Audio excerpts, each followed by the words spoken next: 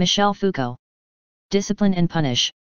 Second Vintage Books Edition, May 1995. Translation Copyright 1977 by Alan Sheridan. Part 1. Torture. 1. The body of the condemned. On March 2, 1757 Damiens the regicide was condemned to make the amende honorable before the main door of the Church of Paris, where he was to be taken and conveyed in a cart, wearing nothing but a shirt, holding a torch of burning wax weighing 2 pounds, then, in the said cart, to the place de grève, where, on a scaffold that will be erected there, the flesh will be torn from his breasts, arms, thighs, and calves with red-hot pincers, his right hand, holding the knife with which he committed the said parricide, burnt with sulphur, and, on those places where the flesh will be torn away, poured molten lead, boiling oil, burning resin, wax, and sulphur melted together, and then his body drawn and quartered by 4 horses, and his limbs and body consumed by fire, reduced to ashes, and his ashes thrown to the winds. Pieces Originals, 372-4. Finally, he was quartered, recounts the Gazette d'Amsterdam of April 1, 1757. This last operation was very long, because the horses used were not accustomed to drawing, consequently, instead of 4, 6 were needed, and when that did not suffice, they were forced, in order to cut off the wretch's thighs, to sever the sinews and hack at the joints. It is said that, though he was always a great swearer, no blasphemy escaped his lips, but the excessive pain made him utter horrible cries, and he often repeated, "My God, have pity on me. Jesus, help me." The spectators were all edified by the solicitude of the parish priest of St. Paul's, who despite his great age did not spare himself in offering consolation to the patient. Bowden, an officer of the watch, left us his account. The sulphur was lit, but the flame was so poor that only the top skin of the hand was burnt, and that only slightly.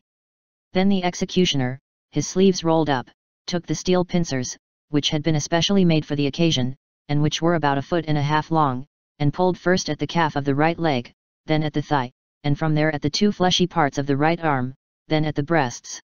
Though a strong, sturdy fellow, this executioner found it so difficult to tear away the pieces of flesh that he set about the same spot 2 or 3 times, twisting the pincers as he did so, and what he took away formed at each part a wound about the size of a 6-pound crown piece.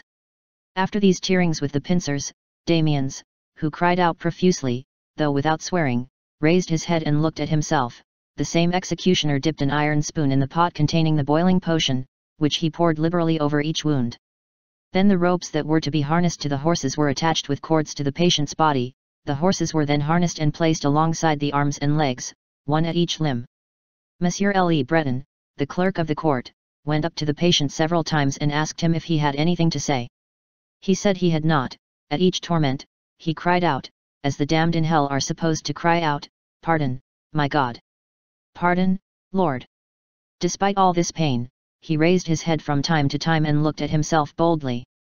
The cords had been tied so tightly by the men who pulled the ends that they caused him indescribable pain. Monsieur Le Breton went up to him again and asked him if he had anything to say. He said no. Several confessors went up to him and spoke to him at length. He willingly kissed the crucifix that was held out to him. He opened his lips and repeated, "Pardon, Lord." The horses tugged hard, each pulling straight on a limb, each horse held by an executioner. After a quarter of an hour, the same ceremony was repeated, and finally, after several attempts, the direction of the horses had to be changed. Thus, those at the arms were made to pull towards the head, those at the thighs towards the arms, which broke the arms at the joints. This was repeated several times without success. He raised his head and looked at himself. 2 more horses had to be added to those harnessed to the thighs, which made 6 horses in all. Without success. Finally, the executioner, Samson, said to Monsieur Le Breton that there was no way or hope of succeeding, and told him to ask their lordships if they wished him to have the prisoner cut into pieces. Monsieur Le Breton, who had come down from the town, ordered that renewed efforts be made, and this was done, but the horses gave up and one of those harnessed to the thighs fell to the ground. The confessors returned and spoke to him again. He said to them, "I heard him kiss me, gentlemen." The parish priest of St. Paul's did not dare to, so Monsieur de Marsilly slipped under the rope holding the left arm and kissed him on the forehead. The executioners gathered round and Damiens told them not to swear, to carry out their task, and that he did not think ill of them.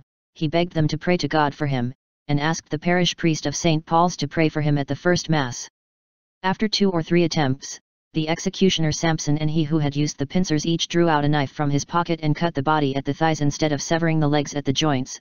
The 4 horses gave a tug and carried off the 2 thighs after them, namely, that of the right side first, the other following. Then the same was done to the arms, the shoulders, the armpits, and the 4 limbs. The flesh had to be cut almost to the bone. The horses pulling hard carried off the right arm first and the other afterwards. When the 4 limbs had been pulled away, the confessors came to speak to him, but his executioner told them that he was dead, though the truth was that I saw the man move, his lower jaw moving from side to side as if he were talking. One of the executioners even said shortly afterwards that when they had lifted the trunk to throw it on the stake, he was still alive. The 4 limbs were untied from the ropes and thrown on the stake set up in the enclosure in line with the scaffold, then the trunk and the rest were covered with logs and faggots, and fire was put to the straw mixed with this wood. In accordance with the decree, the whole was reduced to ashes. The last piece to be found in the embers was still burning at 10:30 in the evening. The pieces of flesh and the trunk had taken about 4 hours to burn. The officers of whom I was one, as also was my son, and a detachment of archers remained in the square until nearly 11 o'clock. There were those who made something of the fact that a dog had lain the day before on the grass where the fire had been chased away several times, and had always returned. But it is not difficult to understand that an animal found this place warmer than elsewhere, quoted in Zivas, 201:14. 80 years later, Léon Faucher drew up his rules for the house of young prisoners in Paris. Art. 17. The prisoners' day will begin at 6 in the morning in winter and at 5 in summer. They will work for 9 hours a day throughout the year. 2 hours a day will be devoted to instruction. Work in the day will end at 9 o'clock in winter and at 8 in summer. Art. 18. Rising.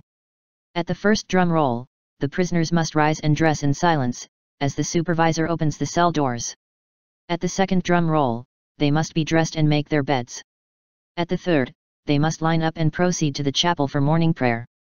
There is a 5-minute interval between each drum roll. Art. 19. The prayers are conducted by the chaplain and followed by a moral or religious reading. This exercise must not last more than half an hour. Art. 20. Work. At 5:45 in the summer, 6:45 in winter, the prisoners go down into the courtyard where they must wash their hands and faces, and receive their first ration of bread. Immediately afterwards, they form into work teams and go off to work, which must begin at 6 in summer and 7 in winter. Art. 21. Meal. At 10 o'clock the prisoners leave their work and go to the refectory. They wash their hands in their courtyards and assemble in divisions. After the dinner, there is recreation until 20 minutes to 11. Art. 22. School. At 20 minutes to 11, at the drum roll, the prisoners form into ranks, and proceed in divisions to the school. The class lasts 2 hours and consists alternately of reading, writing, drawing and arithmetic. Art. 23. At 20 minutes to 1, the prisoners leave the school in divisions and return to their courtyards for recreation. At 5 minutes to 1, at the drum roll, they form into work teams. Art. 24. At 1 o'clock they must be back in the workshops. They work until 4 o'clock. Art. 25. At 4 o'clock the prisoners leave their workshops and go into the courtyards where they wash their hands and form into divisions for the refectory. Art. 26. Supper and the recreation that follows it last until 5 o'clock, the prisoners then return to the workshops. Art. 27. At 7 o'clock in the summer, at 8 in winter, work stops, bread is distributed for the last time in the workshops. For a quarter of an hour one of the prisoners or supervisors reads a passage from some instructive or uplifting work. This is followed by evening prayer. Art. 28. At 7:30 in summer, 8:30 in winter, the prisoners must be back in their cells after the washing of hands and the inspection of clothes in the courtyard. At the first drum roll, they must undress, and at the second get into bed. The cell doors are closed and the supervisors go the rounds in the corridors, to ensure order and silence. Faucher, 274-82. We have, then, a public execution and a timetable. They do not punish the same crimes or the same type of delinquent. But they each define a certain penal style. Less than a century separates them. It was a time when, in Europe and in the United States, the entire economy of punishment was redistributed. It was a time of great scandals for traditional justice, a time of innumerable projects for reform. It saw a new theory of law and crime, a new moral or political justification of the right to punish. Old laws were abolished, old customs died out. Modern codes were planned or drawn up. Russia, 1769, Prussia, 1780, Pennsylvania and Tuscany, 1786, Austria, 1788, France, 1791, Year 4, 1808 and 1810. It was a new age for penal justice. Among so many changes, I shall consider one, the disappearance of torture as a public spectacle. Today we are rather inclined to ignore it. Perhaps, in its time, it gave rise to too much inflated rhetoric, perhaps it has been attributed too readily and too emphatically to a process of humanization, thus dispensing with the need for further analysis. And, in any case, how important is such a change, when compared with the great institutional transformations, the formulation of explicit, general codes and unified rules of procedure, with the almost universal adoption of the jury system, the definition of the essentially corrective character of the penalty and the tendency, which has become increasingly marked since the 19th century, to adapt punishment to the individual offender? Punishment of a less immediately physical kind, a certain discretion in the art of inflicting pain, a combination of more subtle, more subdued sufferings, deprived of their visible display, should not all this be treated as a special case, an incidental effect of deeper changes?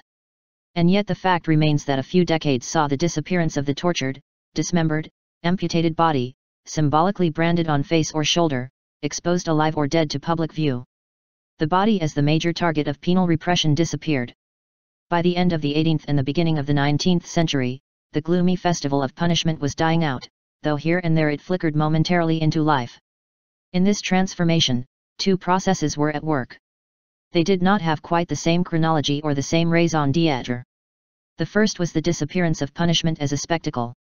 The ceremonial of punishment tended to decline, it survived only as a new legal or administrative practice. The amende honorable was first abolished in France in 1791, then again in 1830 after a brief revival. The pillory was abolished in France in 1789 and in England in 1837.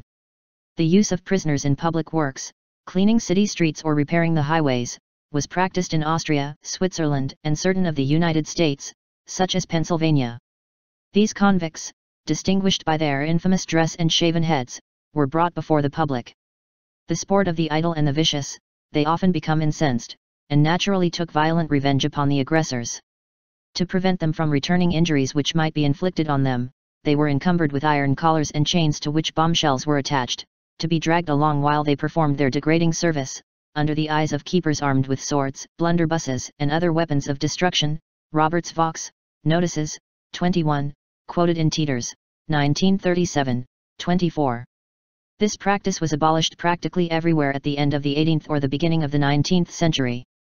The public exhibition of prisoners was maintained in France in 1831, despite violent criticism, a disgusting scene, said Real, cf. Bibliography. It was finally abolished in April 1848. While the chain gang, which had dragged convicts across the whole of France, as far as Brest and Toulon, was replaced in 1837 by inconspicuous black-painted cell carts. Punishment had gradually ceased to be a spectacle. And whatever theatrical elements it still retained were now downgraded, as if the functions of the penal ceremony were gradually ceasing to be understood, as if this rite that concluded the crime was suspected of being in some undesirable way linked with it.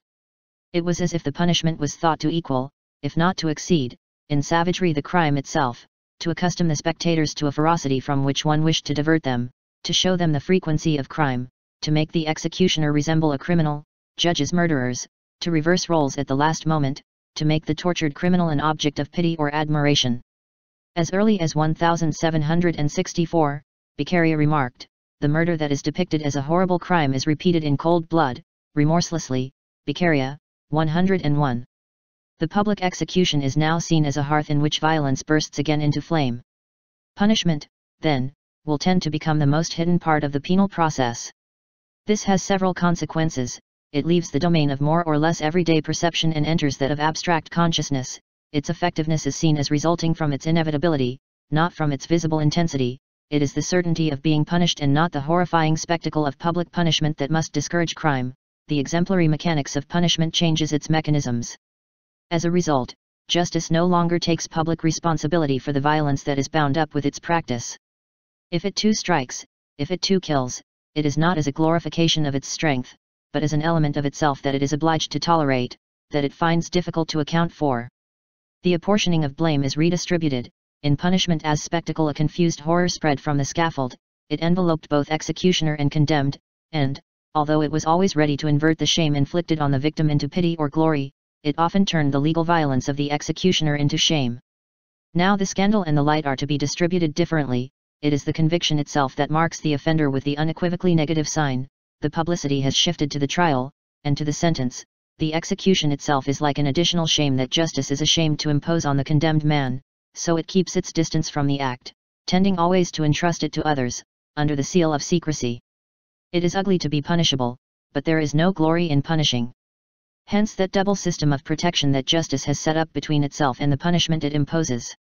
Those who carry out the penalty tend to become an autonomous sector. Justice is relieved of responsibility for it by a bureaucratic concealment of the penalty itself. It is typical that in France the administration of the prisons should for so long have been the responsibility of the Ministry of the Interior, while responsibility for the bonds, for penal servitude in the convict ships and penal settlements, lay with the Ministry of the Navy or the Ministry of the Colonies. And beyond this distribution of roles operates a theoretical disavowal. Do not imagine that the sentences that we judges pass are activated by a desire to punish. They are intended to correct, reclaim, cure. A technique of improvement represses, in the penalty, the strict expiation of evil-doing, and relieves the magistrates of the demeaning task of punishing. In modern justice and on the part of those who dispense it there is a shame in punishing, which does not always preclude zeal. This sense of shame is constantly growing. The psychologists and the minor civil servants of moral orthopedics proliferate on the wound it leaves. The disappearance of public executions marks therefore the decline of the spectacle, but it also marks a slackening of the hold on the body.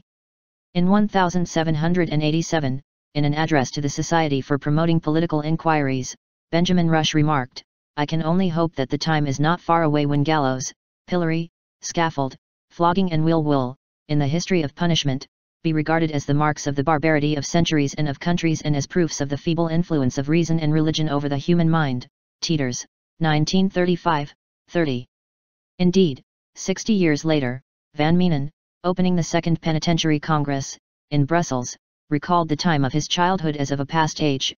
"I have seen the ground strewn with wheels, gibbets, gallows, pillories, I have seen hideously stretched skeletons on wheels." Annals de la Charite, 529-30. Branding had been abolished in England, 1834, and in France, 1832. In 1820, England no longer dared to apply the full punishment reserved for traitors. Thistlewood was not quartered. Only flogging still remained in a number of penal systems, Russia, England, Prussia. But, generally speaking, punitive practices had become more reticent. One no longer touched the body, or at least as little as possible, and then only to reach something other than the body itself. It might be objected that imprisonment, confinement, forced labor, penal servitude, prohibition from entering certain areas, deportation which have occupied so important a place in modern penal systems are physical penalties. Unlike fines, for example, they directly affect the body. But the punishment-body relation is not the same as it was in the torture during public executions. The body now serves as an instrument or intermediary. If one intervenes upon it to imprison it, or to make it work, it is in order to deprive the individual of a liberty that is regarded both as a right and as property. The body, according to this penally, is caught up in a system of constraints and privations, obligations and prohibitions. Physical pain, the pain of the body itself, is no longer the constituent element of the penalty. From being an art of unbearable sensations, punishment has become an economy of suspended rights. If it is still necessary for the law to reach and manipulate the body of the convict, it will be at a distance, in the proper way, according to strict rules, and with a much higher aim. As a result of this new restraint, a whole army of technicians took over from the executioner, the immediate anatomist of pain, warders, doctors, chaplains, psychiatrists, psychologists, educationalists. By their very presence near the prisoner, they sing the praises that the law needs. They reassure it that the body and pain are not the ultimate objects of its punitive action. Today a doctor must watch over those condemned to death, right up to the last moment, thus juxtaposing himself as the agent of welfare, as the alleviator of pain, with the official whose task it is to end life. This is worth thinking about. When the moment of execution approaches, the patients are injected with tranquilizers. A utopia of judicial reticence: take away life, but prevent the patient from feeling it, deprive the prisoner of all rights, but do not inflict pain, impose penalties free of all pain. Recourse to psychopharmacology and to various physiological disconnectors, even if it is temporary, is a logical consequence of this non-corporal penalty. The modern rituals of execution attest to this double process, the disappearance of the spectacle and the elimination of pain. The same movement has affected the various European legal systems, each at its own rate. The same death for all. The execution no longer bears the specific mark of the crime or the social status of the criminal, a death that lasts only a moment. No torture must be added to it in advance, no further actions performed upon the corpse, an execution that affects life rather than the body. There are no longer any of those long processes in which death was both retarded by calculated interruptions and multiplied by a series of successive attacks.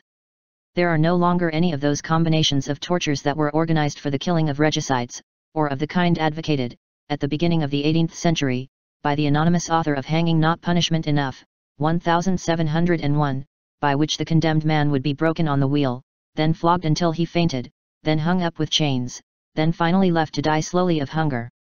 There are no longer any of those executions in which the condemned man was dragged along on a hurdle, to prevent his head smashing against the cobblestones, in which his belly was opened up, his entrails quickly ripped out, so that he had time to see them, with his own eyes, being thrown on the fire, in which he was finally decapitated and his body quartered. 1. The reduction of these 1,000 deaths to strict capital punishment defines a whole new morality concerning the act of punishing.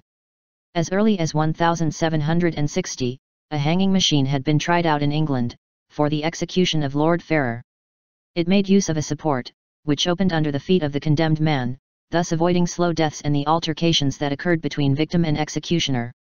It was improved and finally adopted in 1783, the same year in which the traditional procession from Newgate to Tyburn was abolished, and in which the opportunity offered by the rebuilding of the prison, after the Gordon riots, was used to set up the scaffolds in Newgate itself.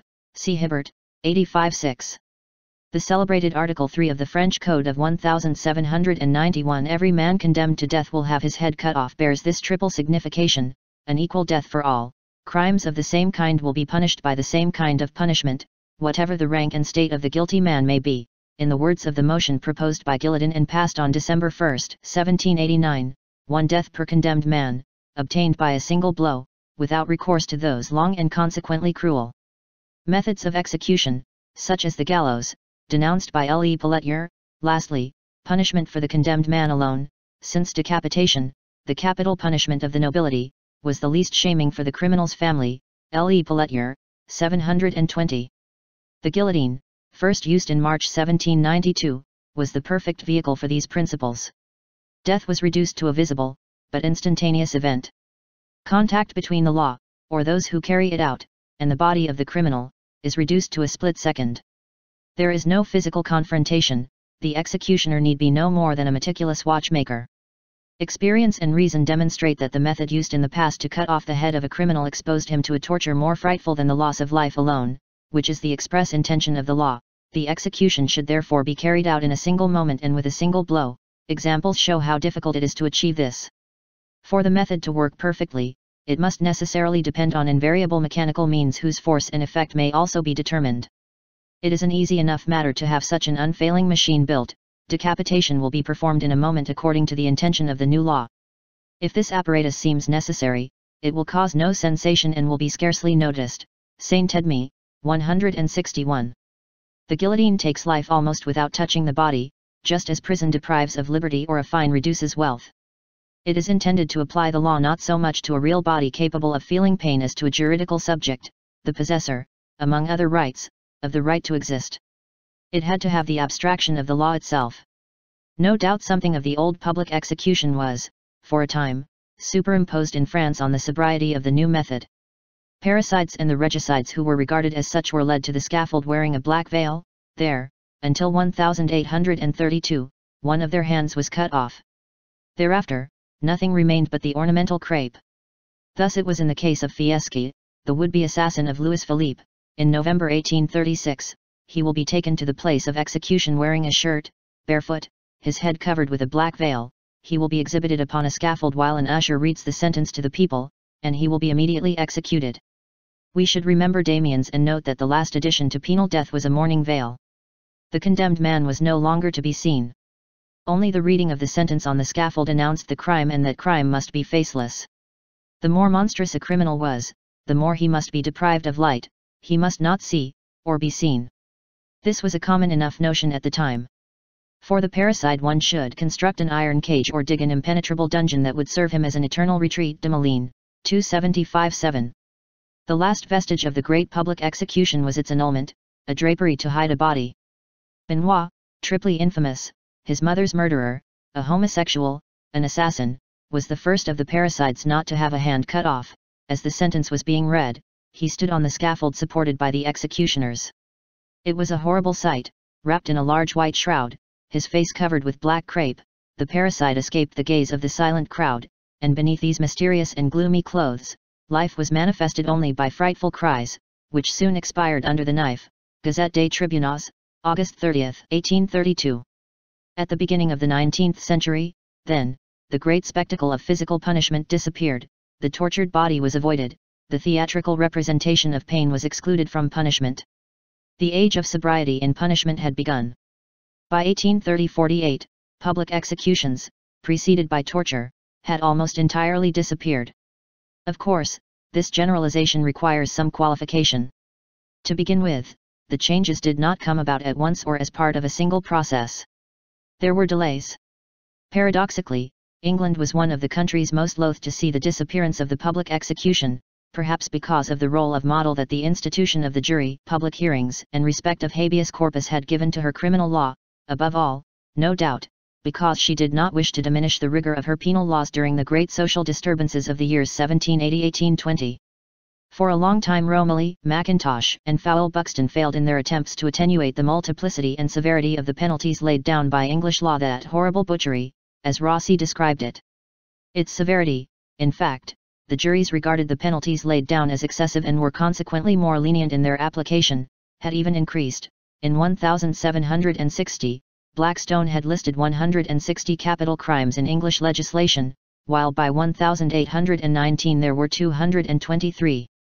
One should also take into account the advances and retreats that the process as a whole underwent between 1760 and 1840, the rapidity of reform in certain countries such as Austria, Russia, the United States, France under the Constituent Assembly, then the retreat at the time of the counter-revolutions in Europe and the great social fear of the years 1820-48, more or less temporary changes introduced by emergency courts or laws, the gap between the laws and the real practice of the courts, which was by no means a faithful reflection of the state of legislation. All these factors account for the irregularity of the transformation that occurred at the turn of the century. It should be added that, although most of the changes had been achieved by 1840, although the mechanisms of punishment had by then assumed their new way of functioning, the process was far from complete. The reduction in the use of torture was a tendency that was rooted in the great transformation of the years 1760-1840, but it did not end there. It can be said that the practice of the public execution haunted our penal system for a long time and still haunts it today. In France, the guillotine, that machine for the production of rapid and discreet deaths, represented a new ethic of legal death. But the revolution had immediately endowed it with a great theatrical ritual. For years it provided a spectacle. It had to be removed to the Barrière Saint-Jacques, the open cart was replaced by a closed carriage, the condemned man was hustled from the vehicle straight to the scaffold, hasty executions were organized at unexpected times. In the end, the guillotine had to be placed inside prison walls and made inaccessible to the public, after the execution of Weidmann in 1939, by blocking the streets leading to the prison in which the scaffold was hidden, and in which the execution would take place in secret, the execution of Buffet and Bontemps at the Santa in 1972. Witnesses who described the scene could even be prosecuted, thereby ensuring that the execution should cease to be a spectacle and remain a strange secret between the law and those it condemns. One has only to point out so many precautions to realize that capital punishment remains fundamentally, even today, a spectacle that must actually be forbidden. Similarly, the hold on the body did not entirely disappear in the mid-19th century. Punishment had no doubt ceased to be centered on torture as a technique of pain, it assumed as its principal object loss of wealth or rights. But a punishment like forced labor or even imprisonment, mere loss of liberty, has never functioned without a certain additional element of punishment that certainly concerns the body itself: rationing of food, sexual deprivation, corporal punishment, solitary confinement. Are these the unintentional, but inevitable, consequence of imprisonment? In fact, in its most explicit practices, imprisonment has always involved a certain degree of physical pain. The criticism that was often leveled at the penitentiary system in the early 19th century, imprisonment is not a sufficient punishment, prisoners are less hungry, less cold, less deprived in general than many poor people or even workers, suggests a postulate that was never explicitly denied. It is just that a condemned man should suffer physically more than other men.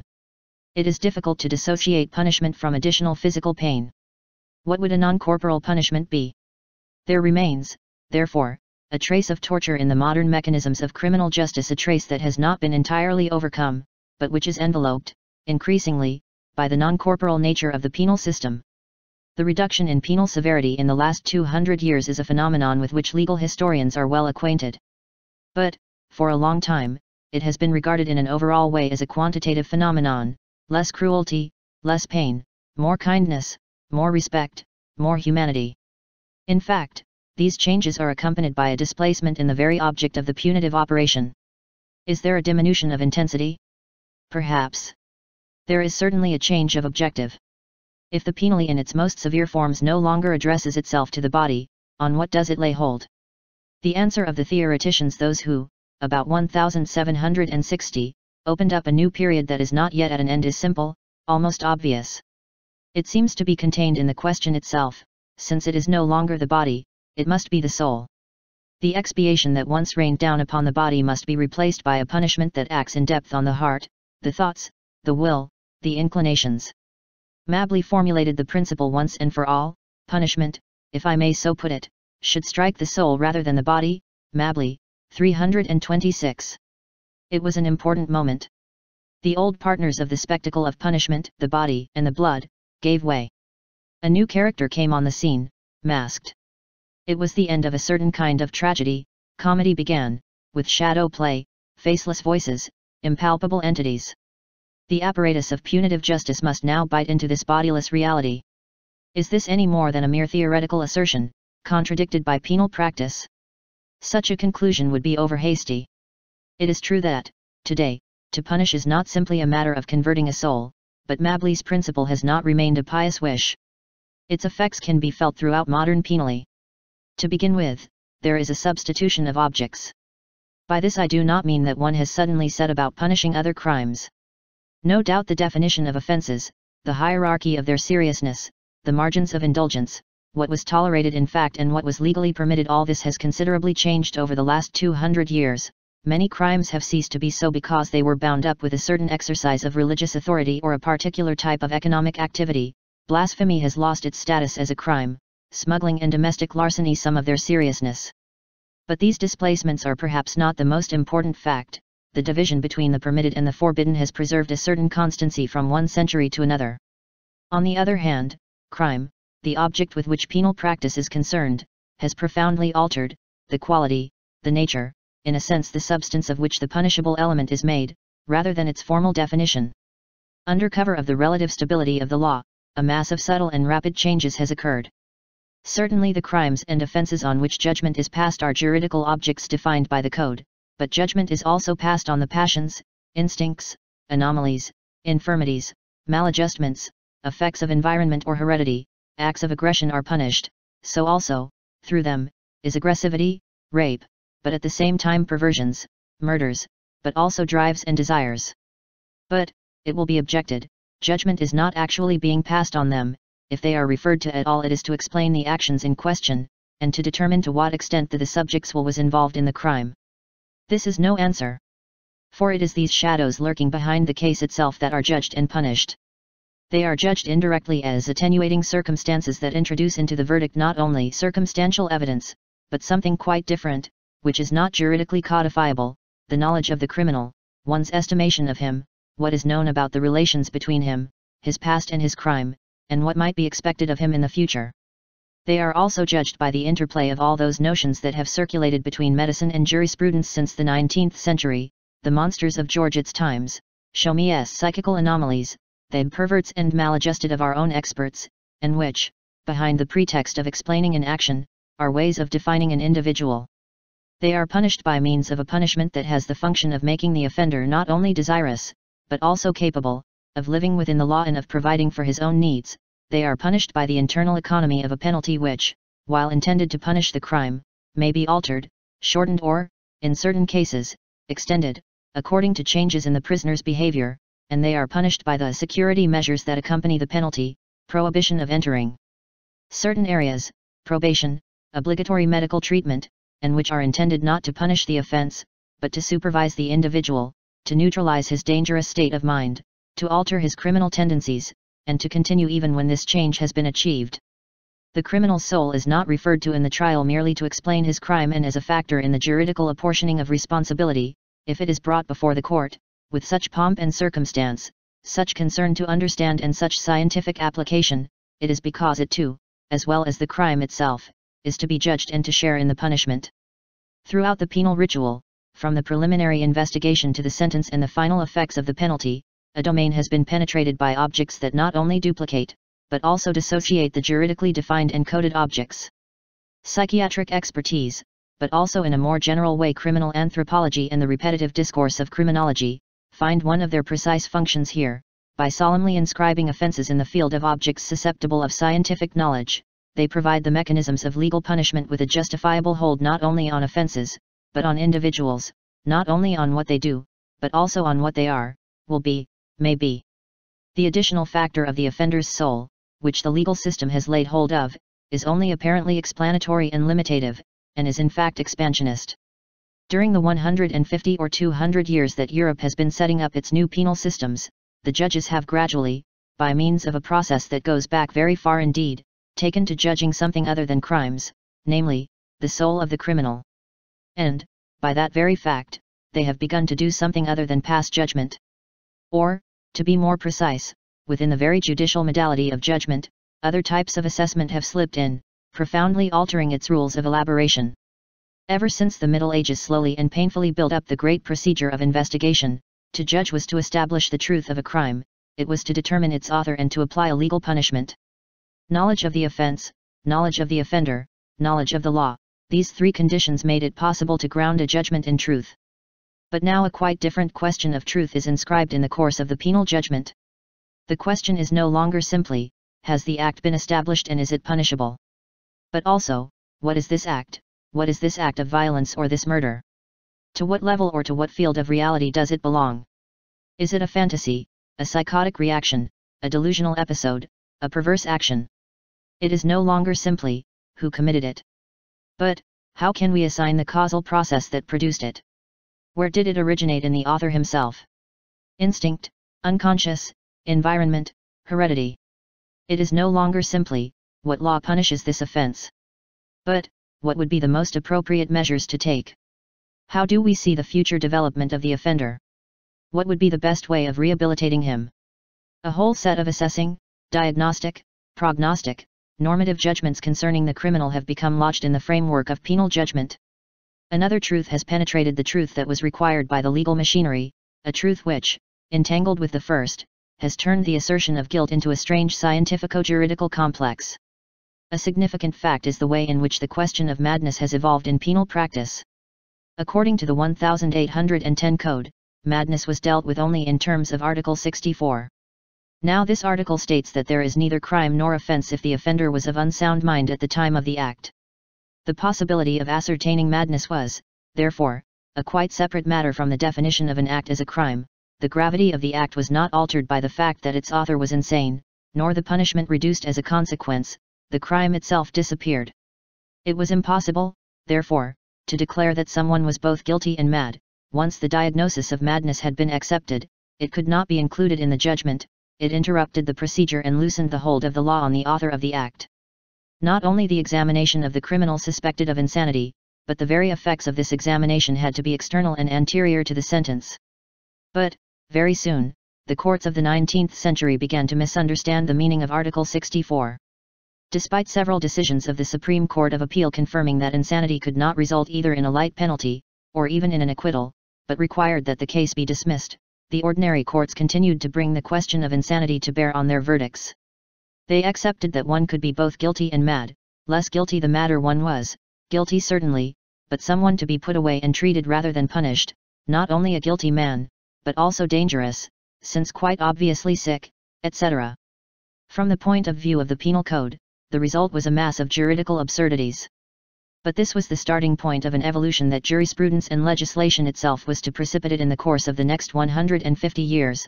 Already the reform of 1832, introducing attenuating circumstances, made it possible to modify the sentence according to the supposed degrees of an illness or the forms of a semi-insanity. And the practice of calling on psychiatric expertise, which is widespread in the assize courts and sometimes extended to courts of summary jurisdiction, means that the sentence, even if it is always formulated in terms of legal punishment, implies, more or less obscurely, judgments of normality, attributions of causality, assessments of possible changes, anticipations as to the offender's future. It would be wrong to say that all these operations give substance to a judgment from the outside, they are directly integrated in the process of forming the sentence. Instead of insanity eliminating the crime according to the original meaning of Article 64, every crime and even every offense now carries within it, as a legitimate suspicion, but also as a right that may be claimed, the hypothesis of insanity, in any case of anomaly. And the sentence that condemns or acquits is not simply a judgment of guilt, a legal decision that lays down punishment, it bears within it an assessment of normality and a technical prescription for a possible normalization. Today the judge, magistrate or juror certainly does more than judge. And he is not alone in judging. Throughout the penal procedure and the implementation of the sentence there swarms a whole series of subsidiary authorities. Small-scale legal systems and parallel judges have multiplied around the principal judgment, psychiatric or psychological experts, magistrates concerned with the implementation of sentences, educationalists, members of the prison service, all fragment the legal power to punish. It might be objected that none of them really shares the right to judge, that some, after sentence is passed, have no other right than to implement the punishment laid down by the court and, above all, that others, the experts, intervene before the sentence not to pass judgment, but to assist the judges in their decision. But as soon as the penalties and the security measures defined by the court are not absolutely determined, from the moment they may be modified along the way, from the moment one leaves to others than the judges of the offense the task of deciding whether the condemned man deserves to be placed in semi-liberty or conditional liberty, whether they may bring his penal tutelage to an end, one is handing over to them mechanisms of legal punishment to be used at their discretion, subsidiary judges. They may be, but they are judges all the same. The whole machinery that has been developing for years around the implementation of sentences, and their adjustment to individuals, creates a proliferation of the authorities of judicial decision-making and extends its powers of decision well beyond the sentence. The psychiatric experts, for their part, may well refrain from judging. Let us examine the three questions to which, since the 1958 ruling, they have to address themselves. Does the convicted person represent a danger to society? Is he susceptible to penal punishment? Is he curable or readjustable? These questions have nothing to do with Article 64, nor with the possible insanity of the convicted person at the moment of the act. They do not concern responsibility. They concern nothing but the administration of the penalty, its necessity, its usefulness, its possible effectiveness. They make it possible to show, in an almost transparent vocabulary, whether the mental hospital would be a more suitable place of confinement than the prison, whether this confinement should be short or long, whether medical treatment or security measures are called for. What, then, is the role of the psychiatrist in penal matters? He is not an expert in responsibility, but an advisor on punishment. It is up to him to say whether the subject is dangerous, in what way one should be protected from him, how one should intervene to alter him, whether it would be better to try to force him into submission or to treat him. At the very beginning of its history, psychiatric expertise was called upon to formulate true propositions as to the part that the liberty of the offender had played in the act he had committed. It is now called upon to suggest a prescription for what might be called his medico-judicial treatment. To sum up, ever since the new penal system that defined by the great codes of the 18th and 19th centuries has been in operation, a general process has led judges to judge something other than crimes. They have been led in their sentences to do something other than judge, and the power of judging has been transferred, in part, to other authorities than the judges of the offense. The whole penal operation has taken on extrajuridical elements and personnel. It will be said that there is nothing extraordinary in this, that it is part of the destiny of the law to absorb little by little elements that are alien to it. But what is odd about modern criminal justice is that, although it has taken on so many extrajuridical elements, it has done so not in order to be able to define them juridically and gradually to integrate them into the actual power to punish. On the contrary, it has done so in order to make them function within the penal operation as non-juridical elements, in order to stop this operation being simply a legal punishment, in order to exculpate the judge from being purely and simply he who punishes.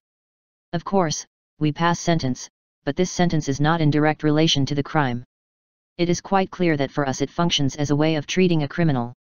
We punish, but this is a way of saying that we wish to obtain a cure. Today, criminal justice functions and justifies itself only by this perpetual reference to something other than itself, by this unceasing reinscription in non-juridical systems. Its fate is to be redefined by knowledge. Beneath the increasing leniency of punishment, then, one may map a displacement of its point of application, and through this displacement, a whole field of recent objects, a whole new system of truth and a mass of roles hitherto unknown in the exercise of criminal justice. A corpus of knowledge, techniques, scientific discourses is formed and becomes entangled with the practice of the power to punish. This book is intended as a correlative history of the modern soul and of a new power to judge, a genealogy of the present scientifico-legal complex from which the power to punish derives its bases, justifications, and rules, from which it extends its effects and by which it masks its exorbitant singularity. But from what point can such a history of the modern soul on trial be written? If one confined oneself to the evolution of legislation or of penal procedures, one would run the risk of allowing a change in the collective sensibility, an increase in humanization or the development of the human sciences to emerge as a massive, external, inert, and primary fact. By studying only the general social forms, as Durkheim did, cf. Bibliography, one runs the risk of positing as the principle of greater leniency in punishment processes of individualization that are rather one of the effects of the new tactics of power, among which are to be included the new penal mechanisms. This study obeys 4 general rules.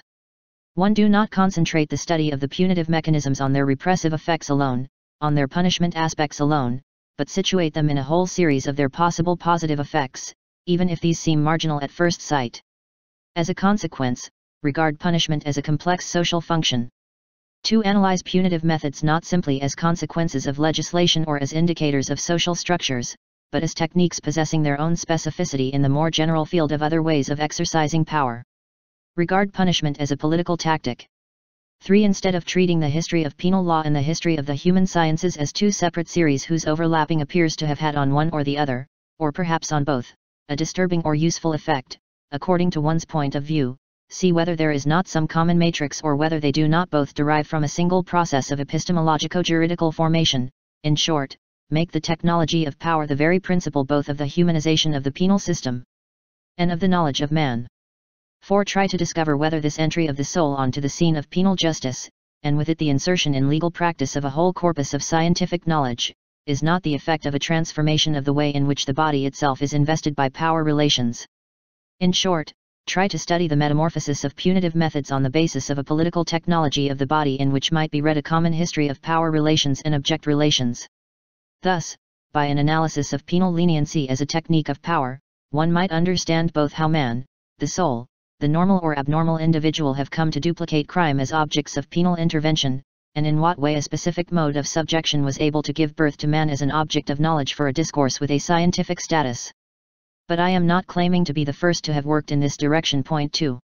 Rush and Kirchheimer's great work, Punishment and Social Structures, provides a number of essential reference points.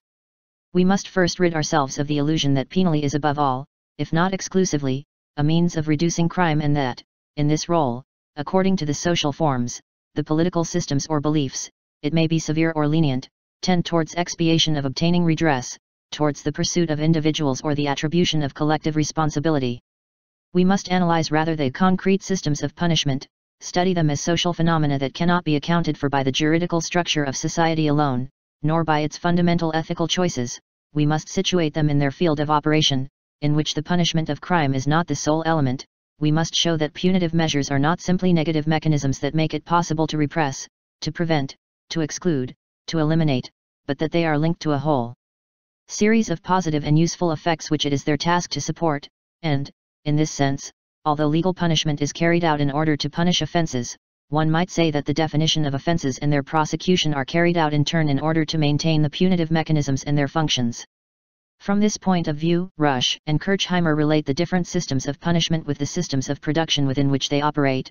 Thus, in a slave economy, punitive mechanisms serve to provide an additional labor force and to constitute a body of civil slaves in addition to those provided by war or trading. With feudalism, at a time when money and production were still at an early stage of development, we find a sudden increase in corporal punishments, the body being in most cases the only property accessible. The penitentiary, the Hospital General, the Spinhuis, or the Rasphuis, forced labor and the prison factory appear with the development of the mercantile economy. But the industrial system requires a free market in labor and, in the 19th century, the role of forced labor in the mechanisms of punishment diminishes accordingly and corrective detention takes its place. There are no doubt a number of observations to be made about such a strict correlation. But we can surely accept the general proposition that, in our societies, the systems of punishment are to be situated in a certain political economy of the body, even if they do not make use of violent or bloody punishment, even when they use lenient methods involving confinement or correction, it is always the body that is at issue, the body and its forces, their utility and their docility, their distribution and their submission. It is certainly legitimate to write a history of punishment against the background of moral ideas or legal structures. But can one write such a history against the background of a history of bodies, when such systems of punishment claim to have only the secret souls of criminals as their objective? Historians long ago began to write the history of the body. They have studied the body in the field of historical demography or pathology, they have considered it as the seat of needs and appetites, as the locus of physiological processes and metabolisms, as a target for the attacks of germs or viruses. They have shown to what extent historical processes were involved in what might seem to be the purely biological base of existence, and what place should be given in the history of society to biological events such as the circulation of bacilli, or the extension of the lifespan, cf. Leroy Lagery. But the body is also directly involved in a political field. Power relations have an immediate hold upon it, they invest it, mark it, train it, torture it, force it to carry out tasks, to perform ceremonies, to emit signs. This political investment of the body is bound up, in accordance with complex reciprocal relations, with its economic use. It is largely as a force of production that the body is invested with relations of power and domination, but, on the other hand, its constitution as labor power is possible only if it is caught up in a system of subjection, in which need is also a political instrument meticulously prepared, calculated, and used. The body becomes a useful force only if it is both a productive body and a subjected body. This subjection is not only obtained by the instruments of violence or ideology, it can also be direct, physical, pitting force against force, bearing on material elements, and yet without involving violence. It may be calculated, organized, technically thought out. It may be subtle, make use neither of weapons nor of terror and yet remain of a physical order. That is to say, there may be a knowledge of the body that is not exactly the science of its functioning, and a mastery of its forces that is more than the ability to conquer them. This knowledge and this mastery constitute what might be called the political technology of the body. Of course, this technology is diffuse, rarely formulated in continuous, systematic discourse. It is often made up of bits and pieces. It implements a disparate set of tools or methods. In spite of the coherence of its results, it is generally no more than a multiform instrumentation. Moreover, it cannot be localized in a particular type of institution or state apparatus. For they have recourse to it, they use, select, or impose certain of its methods. But, in its mechanisms and its effects, it is situated at a quite different level. What the apparatuses and institutions operate is, in a sense, a microphysics of power, whose field of validity is situated in a sense between these great functionings and the bodies themselves with their materiality and their forces. Now, the study of this microphysics presupposes that the power exercised on the body is conceived not as a property, but as a strategy, that its effects of domination are attributed not to appropriation, but to dispositions, maneuvers, tactics, techniques, functionings, that one should decipher in it a network of relations, constantly in tension, in activity, rather than a privilege that one might possess, that one should take as its model a perpetual battle rather than a contract, regulating a transaction or the conquest of a territory. In short, this power is exercised rather than possessed. It is not the privilege, acquired or preserved, of the dominant class, but the overall effect of its strategic positions, an effect that is manifested and sometimes extended by the position of those who are dominated. Furthermore, this power is not exercised simply as an obligation or a prohibition on those who do not have it. It invests them, is transmitted by them and through them. It exerts pressure upon them, just as they themselves, in their struggle against it, resist the grip it has on them. This means that these relations go right down into the depths of society, that they are not localized in the relations between the state and its citizens or on the frontier between classes, and that they do not merely reproduce, at the level of individuals, bodies, gestures, and behavior, the general form of the law or government, that, although there is continuity, they are indeed articulated on this form through a whole series of complex mechanisms. There is neither analogy nor homology, but a specificity of mechanism and modality. Lastly, they are not univocal, they define innumerable points of confrontation, focuses of instability, each of which has its own risks of conflict, of struggles, and of an at least temporary inversion of the power relations. The overthrow of these micro-powers does not, then, obey the law of all or nothing. It is not acquired once and for all by a new control of the apparatuses nor by a new functioning or a destruction of the institutions. On the other hand, none of its localized episodes may be inscribed in history except by the effects that it induces on the entire network in which it is caught up. Perhaps, too, we should abandon a whole tradition that allows us to imagine that knowledge can exist only where the power relations are suspended and that knowledge can develop only outside its injunctions, its demands, and its interests. Perhaps we should abandon the belief that power makes mad and that, by the same token, the renunciation of power is one of the conditions of knowledge. We should admit rather that power produces knowledge, and not simply by encouraging it because it serves power or by applying it because it is useful, that power and knowledge directly imply one another, that there is no power relation without the correlative constitution of a field of knowledge, nor any knowledge that does not presuppose and constitute at the same time power relations. These power-knowledge relations are to be analyzed, therefore, not on the basis of a subject of knowledge who is or is not free in relation to the power system, but, on the contrary, the subject who knows. The objects to be known and the modalities of knowledge must be regarded as so many effects of these fundamental implications of power knowledge and their historical transformations. In short, it is not the activity of the subject of knowledge that produces a corpus of knowledge, useful or resistant to power, but power knowledge, the processes and struggles that traverse it and of which it is made up, that determines the forms and possible domains of knowledge. To analyze the political investment of the body and the microphysics of power presupposes, therefore, that one abandons where power is concerned the violence ideology opposition, the metaphor of property, the model of the contract or of conquest, that where knowledge is concerned one abandons the opposition between what is interested and what is disinterested, the model of knowledge and the primacy of the subject. Borrowing a word from Petty and his contemporaries, but giving it a different meaning from the one current in the 17th century, one might imagine a political anatomy. This would not be the study of a state in terms of a body, with its elements, its resources, and its forces, nor would it be the study of the body and its surroundings in terms of a small state. One would be concerned with the body politic, as a set of material elements and techniques that serve as weapons, relays, communication routes and supports for the power and knowledge relations that invest human bodies and subjugate them by turning them into objects of knowledge.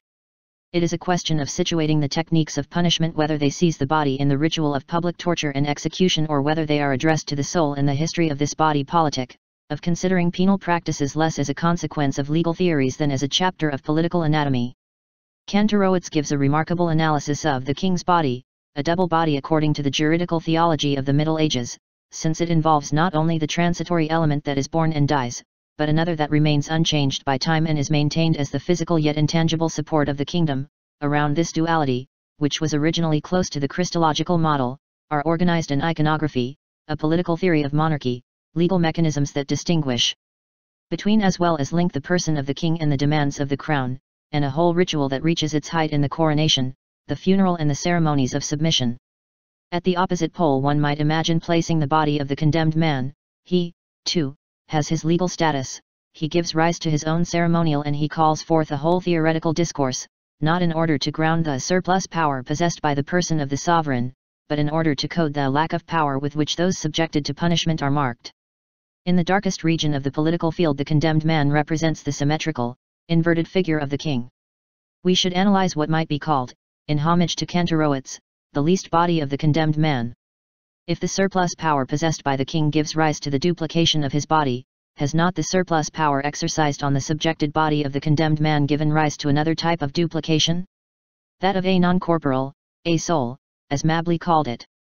The history of this microphysics of the punitive power would then be a genealogy or an element in a genealogy of the modern soul. Rather than seeing this soul as the reactivated remnants of an ideology, one would see it as the present correlative of a certain technology of power over the body. It would be wrong to say that the soul is an illusion, or an ideological effect. On the contrary, it exists, it has a reality, it is produced permanently around, on, within the body by the functioning of a power that is exercised on those punished and, in a more general way, on those one supervises, trains and corrects, over madmen, children at home and at school, the colonized, over those who are stuck at a machine and supervised for the rest of their lives. This is the historical reality of this soul, which, unlike the soul represented by Christian theology, is not born in sin and subject to punishment, but is born rather out of methods of punishment, supervision, and constraint. This real, non-corporal soul is not a substance, it is the element in which are articulated the effects of a certain type of power and the reference of a certain type of knowledge, the machinery by which the power relations give rise to a possible corpus of knowledge, and knowledge extends and reinforces the effects of this power. On this reality reference, various concepts have been constructed and domains of analysis carved out: psyche, subjectivity, personality, consciousness, etc. On it have been built scientific techniques and discourses, and the moral claims of humanism. But let there be no misunderstanding, it is not that a real man, the object of knowledge, philosophical reflection, or technical intervention, has been substituted for the soul, the illusion of the theologians. The man described for us, whom we are invited to free, is already in himself the effect of a subjection much more profound than himself. A soul inhabits him and brings him to existence, which is itself a factor in the mastery that power exercises over the body. The soul is the effect and instrument of a political anatomy, the soul is the prison of the body. That punishment in general and the prison in particular belong to a political technology of the body is a lesson that I have learnt not so much from history as from the present. In recent years, prison revolts have occurred throughout the world. There was certainly something paradoxical about their aims, their slogans, and the way they took place. They were revolts against an entire state of physical misery that is over a century old, against cold, suffocation and overcrowding, against decrepit walls, hunger, physical maltreatment. But they were also revolts against model prisons, tranquilizers, isolation, the medical or educational services. Were they revolts whose aims were merely material? Or contradictory revolts, against the obsolete, but also against comfort, against the warders, but also against the psychiatrists? In fact, all these movements and the innumerable discourses that the prison has given rise to since the early 19th century have been about the body and material things. What has sustained these discourses, these memories, and invectives are indeed those minute material details. One may, if one is so disposed, see them as no more than blind demands or suspect the existence behind them of alien strategies. In fact, they were revolts, at the level of the body, against the very body of the prison. What was at issue was not whether the prison environment was too harsh or too aseptic, too primitive or too efficient, but its very materiality as an instrument and vector of power. It is this whole technology of power over the body that the technology of the soul that of the educationalists, psychologists, and psychiatrists fails either to conceal or to compensate, for the simple reason that it is one of its tools. I would like to write the history of this prison, with all the political investments of the body that it gathers together in its closed architecture. Why? Simply because I am interested in the past? No, if one means by that writing a history of the past in terms of the present. Yes, if one means writing the history of the present. 3.